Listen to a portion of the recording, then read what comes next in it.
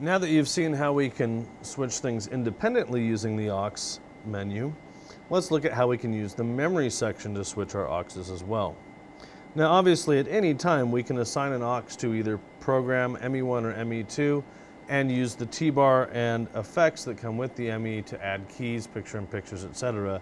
to one of our aux feeds. But let's look at just switching the auxes without using the MEs but using the memory section. So I'll go into my aux menu and I'm going to start by setting up my previews. So I'm going to turn multiple select on to make my life a little easier here. We're going to select our left and right preview and we'll send them to VTA.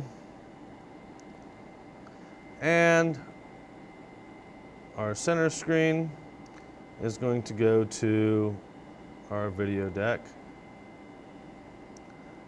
And our downstage monitor, I think we'll send it to the video deck as well. So we have our previews set up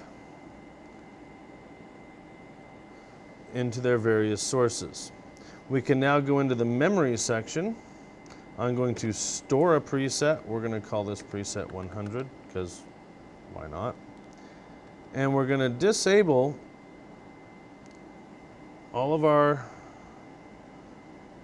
functions except for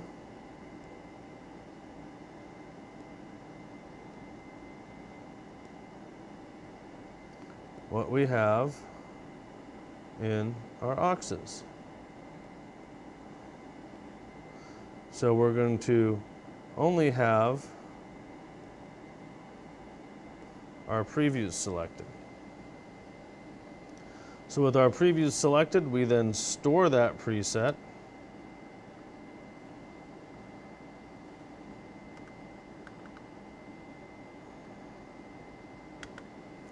Now when I recall that preset, only my previews will be recalled.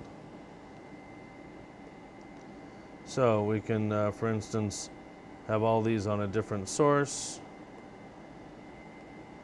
When I recall preset 100, we're going to automatically assign all of our previews.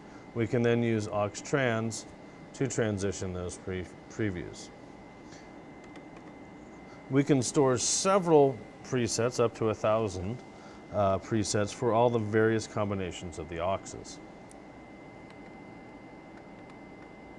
We can also store the programs if we wanted to and do a hard cut to program if on the preset recall.